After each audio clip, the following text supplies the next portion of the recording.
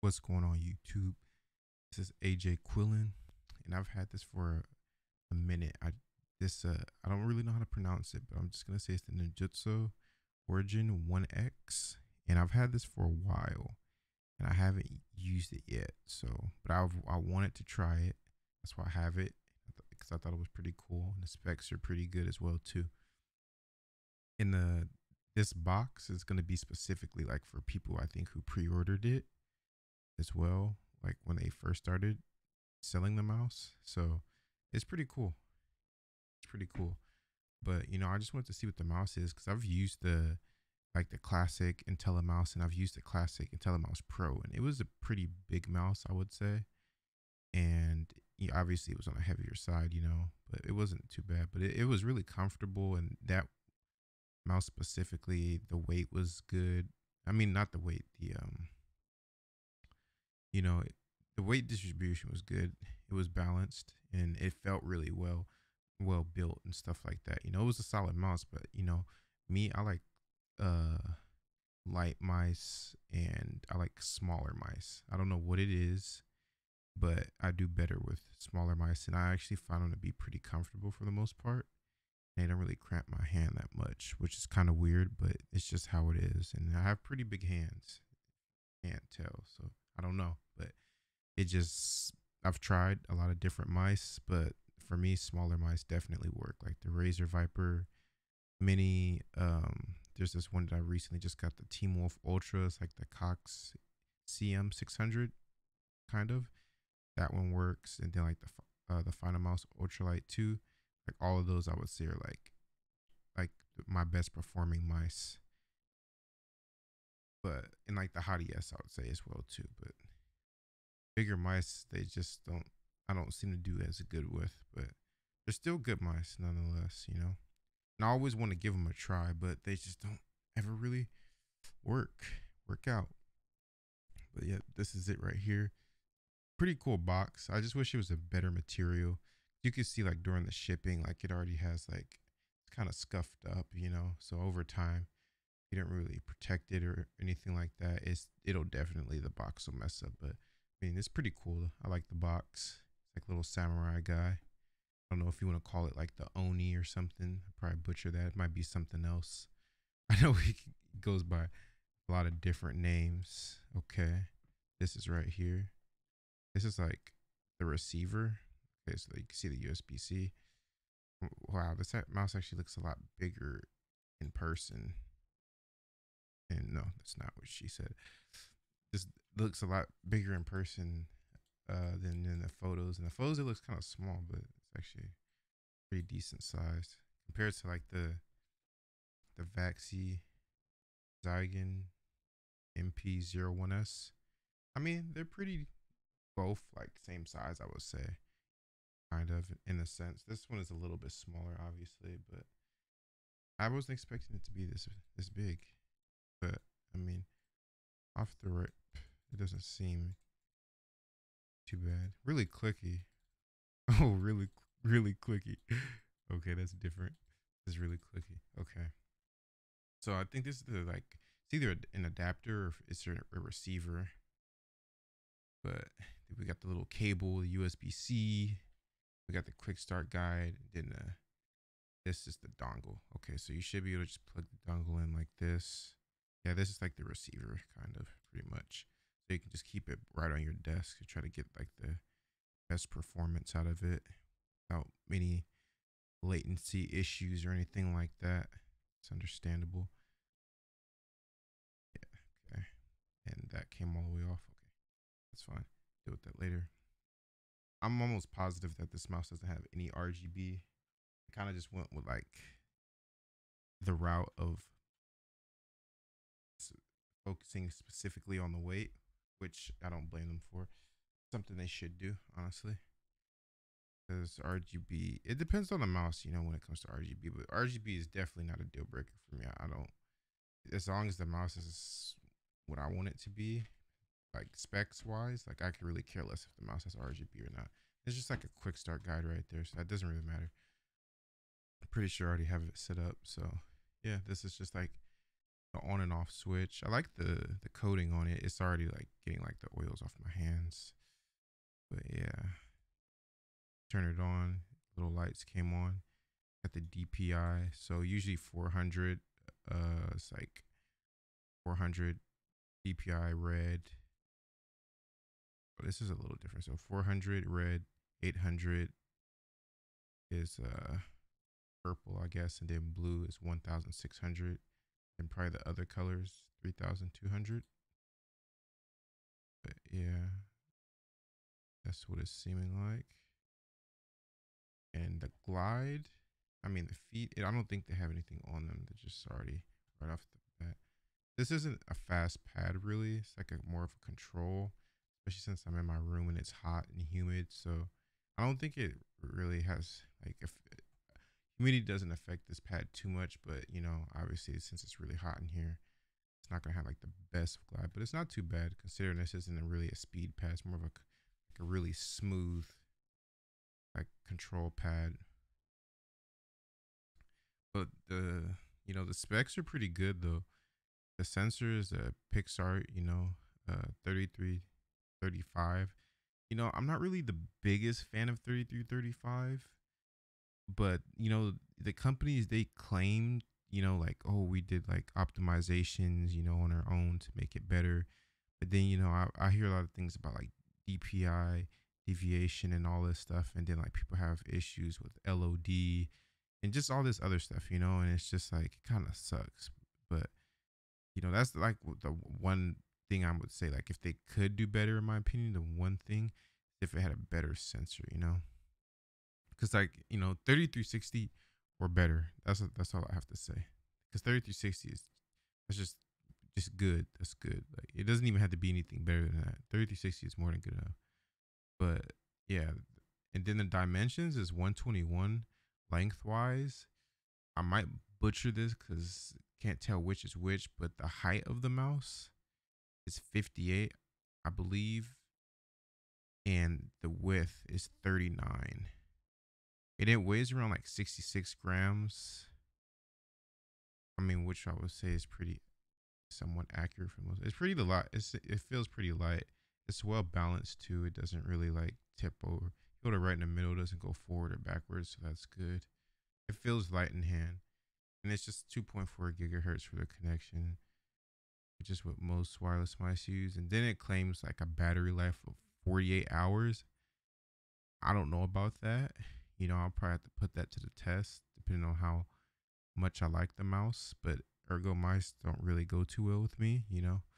I don't perform at my best. Very mediocre majority of the times. But we'll see.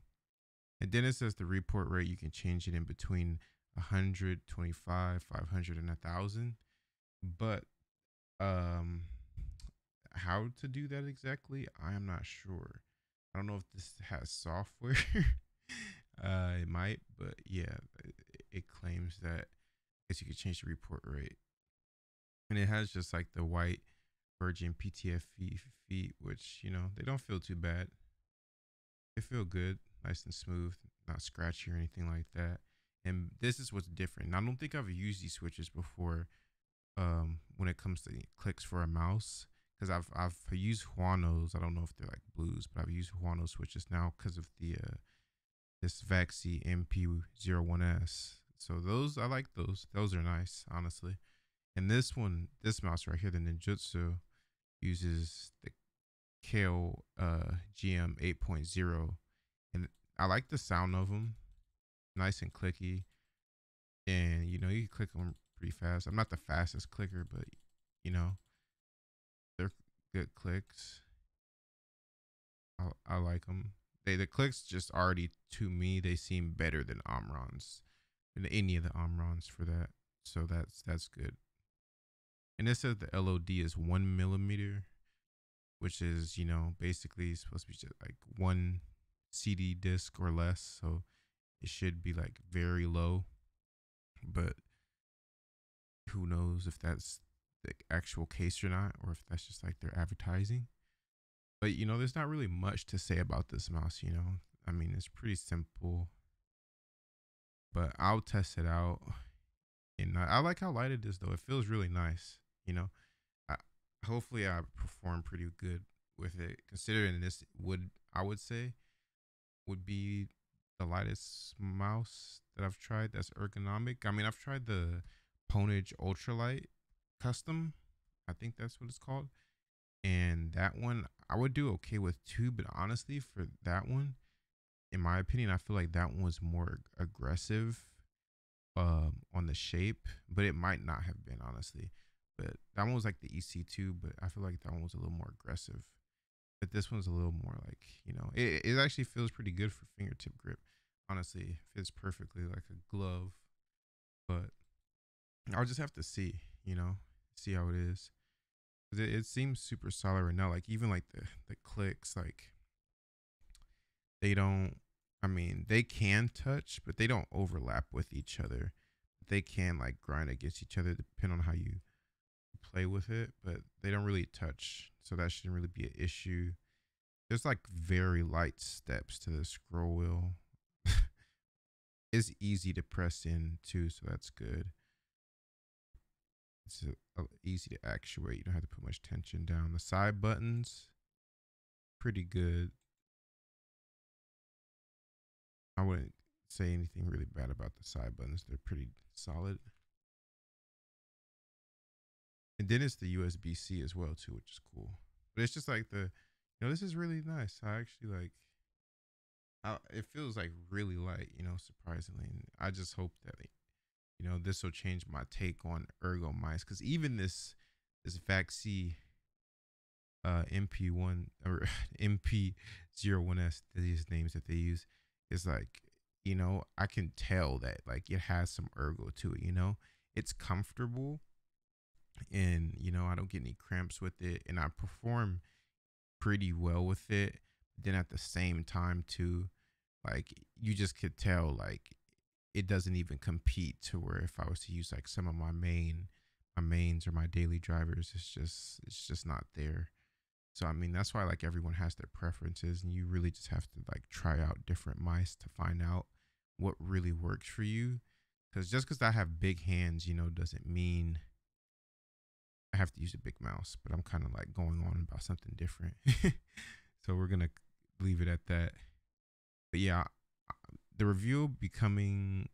Uh, we'll just have to see, because I have a lot of different mice I have to test, like 4, and then I still have some coming in as well too. So it really just depends on which one I like the most or which one I get around to. But I'll definitely be reviewing this one to see how it holds up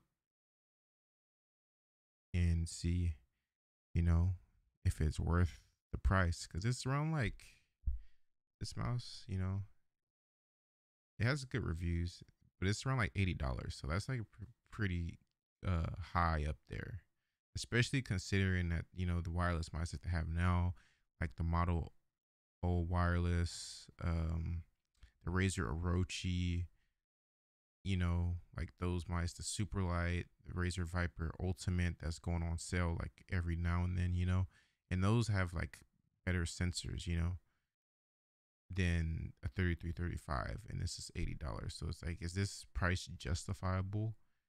It's a unique shape. Like majority of the mice aren't in this shape, you know, in wireless and at this weight. But then at the same time, it's an $80 mouse, and then you got to put the tax onto it and the shipping. So it's just like, is it really worth that price? And then that's just, we're just gonna have to find that out and see, build quality wise and everything. Because I mean, I'm shaking it. There's no rattles at all. No rattles at all. Like I'm shaking it right near. You probably can't hear it at all, but there's no rattles at all. So, and this is the mouse button 1 and 2. These are the side buttons.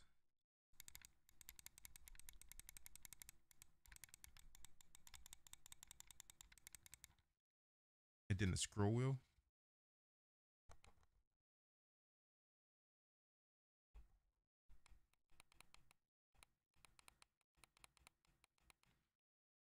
But yeah, it's a solid mouse, and we'll see. Hopefully, you know, I'm pretty sure this is lighter than the Ponage in that sense, but But then the ponage, I think, as well too, it really threw me off is that there was holes on the sides of the mouse. And honestly, I prefer mice that don't have holes on the side of the mouse just because it's just more comfortable. It feels more natural. But let's see. Oh, not again. We're doing more jump scares. More jump scares. Let's see real quick what the ponage is. So weight wise, so I can know like, cause that one I couldn't, like, after a while I was just like, oh man, this one's $90.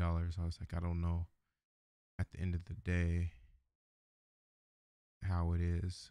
Okay, so if you go like with the wireless without the top shell is 65 grams. You go wireless honeycomb shell, 69 grams. So that's like literally already like 6 more grams than this mouse claims to be. And if you use a solid shell, it's 73, which is what I was using. I was using like the solid white shell with that mouse. So like for the most part, like, and I wouldn't use the Ponage Ultra like custom without the shell because it just was really awkward and uncomfortable.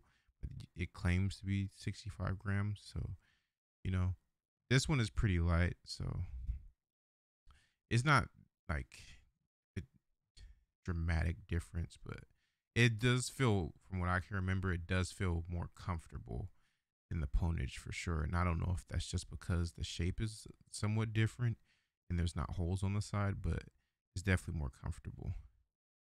But this is the Ninjusto Origin X1, and this was the first impressions in unboxing, and we'll see how this one turns out, and hopefully it's worth its price.